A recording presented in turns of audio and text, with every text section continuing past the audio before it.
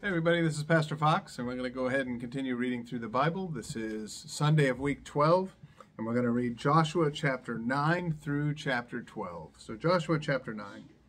And it came to pass, when all the kings which were on this side Jordan, in the hills and in the valleys, and in all the coasts of the great sea over against Lebanon, the Hittite and the Amorite, the Canaanite, the Perizzite, the Hivite, and the Jebusite heard thereof, that they gathered themselves together to fight with Joshua and with Israel with one accord.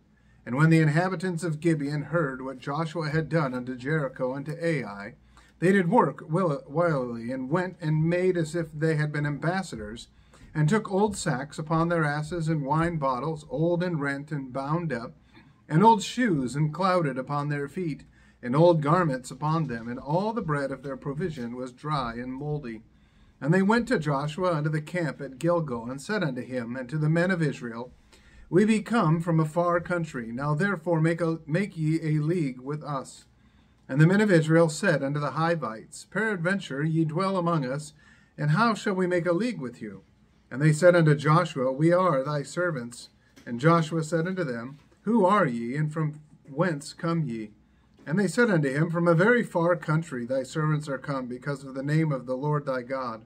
For we have heard the fame of him, and all that he did in Egypt, and all that he did to the two kings of the Amorites that were beyond Jordan, to Sihon, king of Heshbon, and to Og, king of Bashan, which was at Ashtaroth.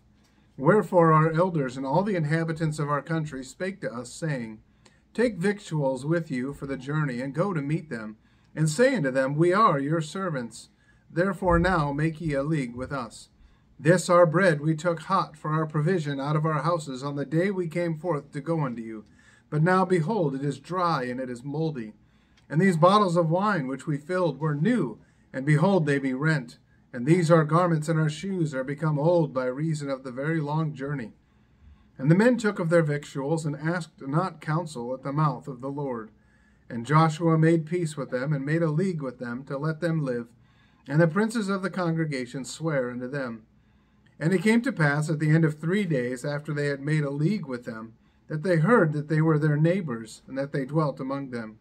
And the children of Israel journeyed, and came unto their cities on the 3rd day.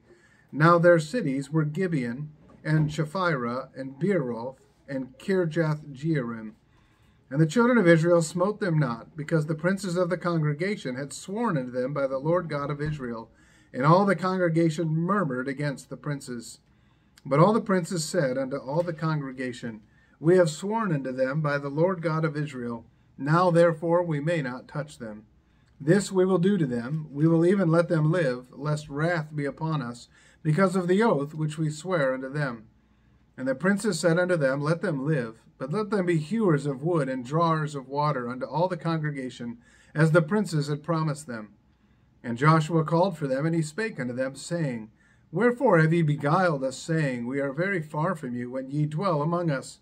Now therefore ye are cursed, and there shall none of you be freed from being bondmen, and hewers of wood, and drawers of water for the house of my God.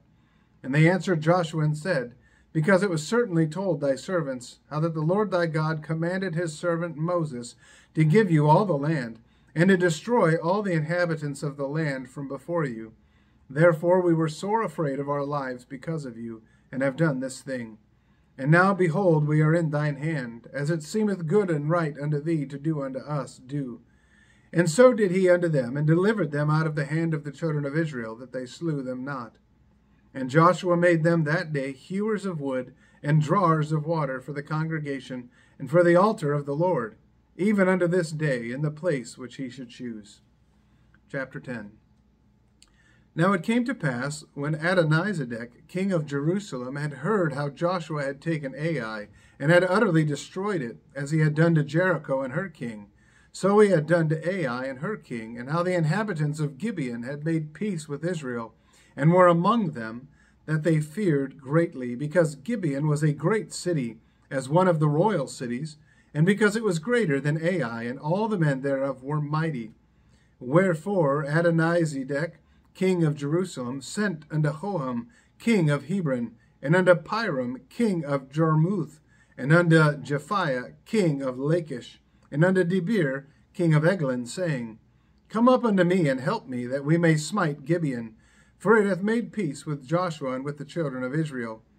Therefore the 5 kings of the Amorites, the king of Jerusalem, the king of Hebron, the king of Jarmuth, the king of Lachish, the king of Eglon, gathered themselves together, and went up, they and all their hosts, and encamped before Gibeon, and made war against it. And the men of Gibeon sent unto Joshua to the camp to Gilgal, saying, Slack not thy hand from thy servants. Come up to us quickly, and save us, and help us. For all the kings of the Amorites that dwell in the mountains are gathered together against us.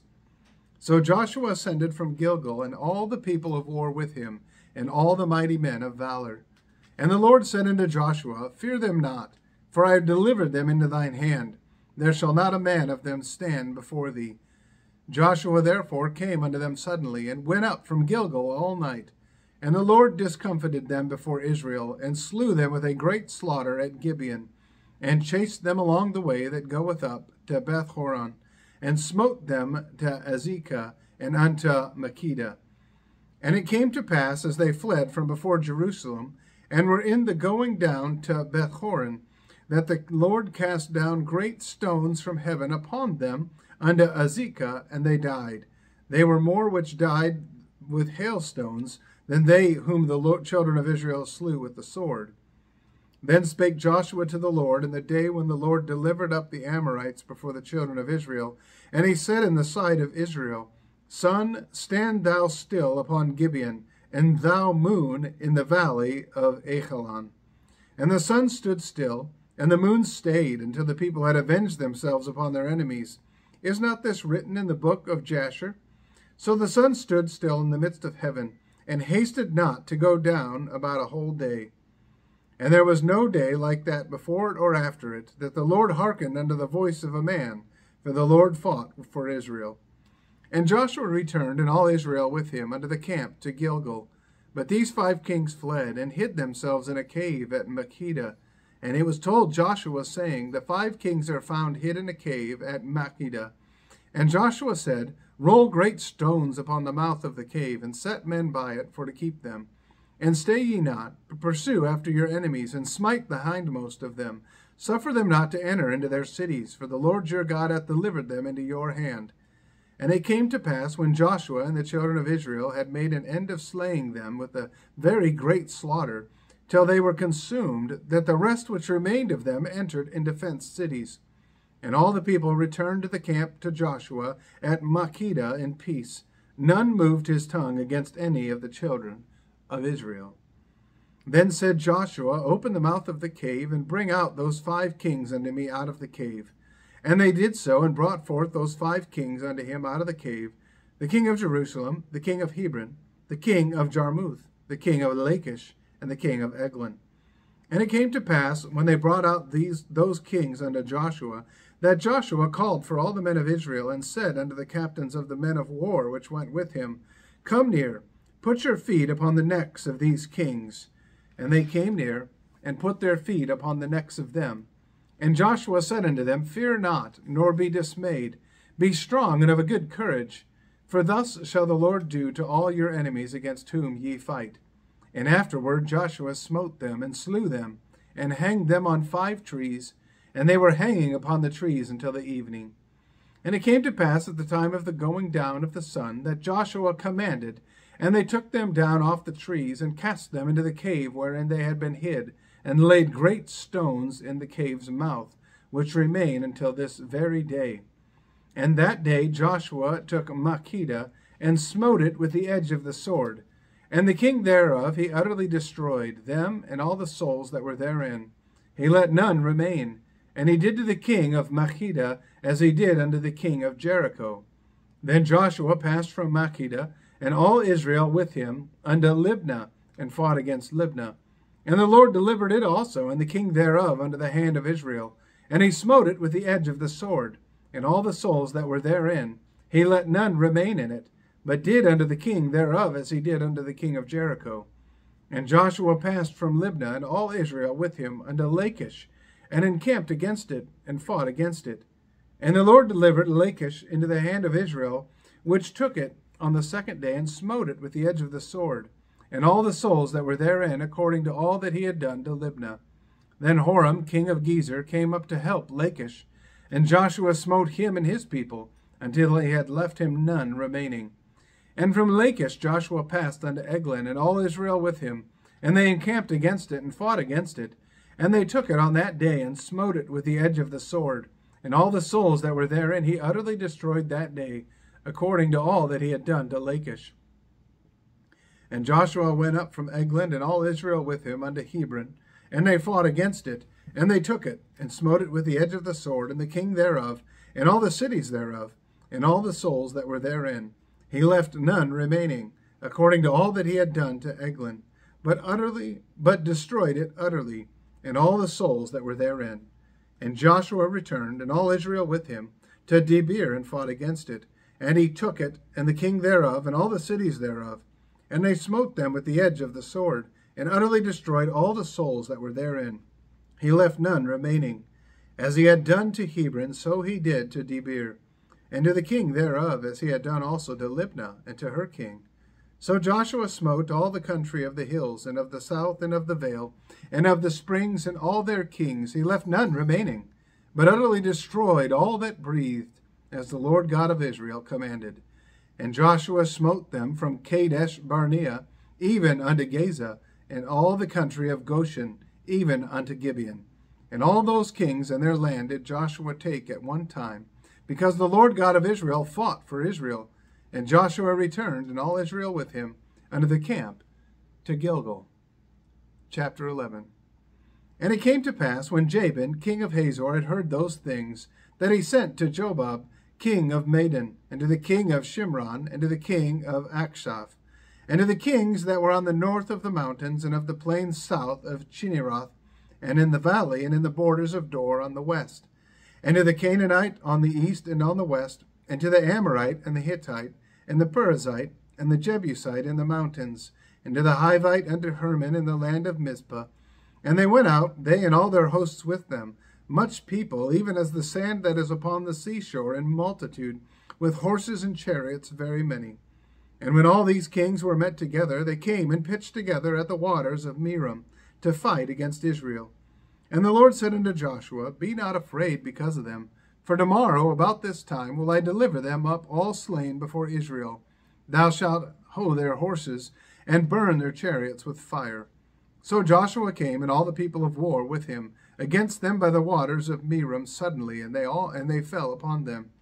And the Lord delivered them into the hand of Israel, who smote them, and chased them unto great Zidon, and unto Mishrephothmaim, and unto the valley of Mizpeh eastward. And they smote them until they left them none remaining. And Joshua did unto them as the Lord bade him. He houghed their horses, and burnt their chariots with fire. And Joshua at that time turned back, and took Hazor, and smote the king thereof with the sword. For Hazor beforetime was the head of all those kingdoms. And they smote all the souls that were therein with the edge of the sword, utterly destroying them. There was not any left to breathe. And he burnt Hazor with fire, and all the cities of those kings, and all the kings of them did Joshua take, and smote them with the edge of the sword. And he utterly destroyed them, as Moses the servant of the Lord commanded. But as for the cities that stood still in their strength, Israel burned none of them, save Hazor only, that did Joshua burn. And all the spoil of these cities and the cattle the children of Israel took for a prey unto themselves. But every man they smote with the edge of the sword until they had destroyed them, neither left they any to breathe. As the Lord commanded Moses his servant, so did Moses command Joshua, and so did Joshua. He left nothing undone of all that the Lord commanded Moses.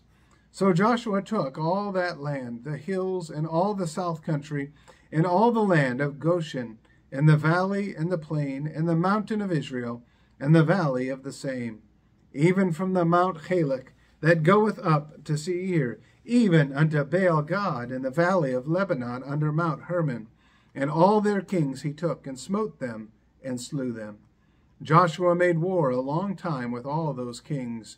There was not a city that made peace with the children of Israel, save the Hivites, the inhabitants of Gibeon.